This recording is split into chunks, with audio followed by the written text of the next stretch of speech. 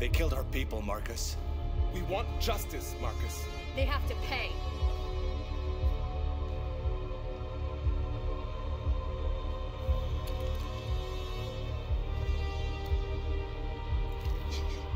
You don't have to do this.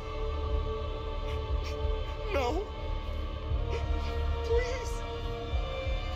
Please.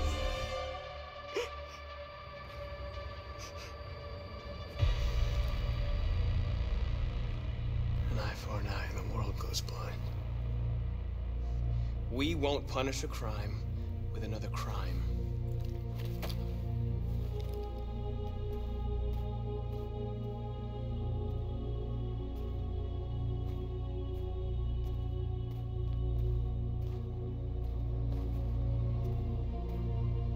We interrupt this broadcast with breaking news. This just in. At exactly 2 a.m., several CyberLife stores in Detroit were raided. Different locations were hit in what seems to be a coordinated terrorist attack. Numerous storefronts have been broken, with cars vandalized and set alight, leaving many Detroit neighborhoods in chaos. Property was damaged, and fires continue to rage in several major districts across the city. 2 policemen were found in a state of shock near one of the CyberLife stores. Now, according to our sources, they confirmed that the attackers were a group of androids. This is an alarming situation.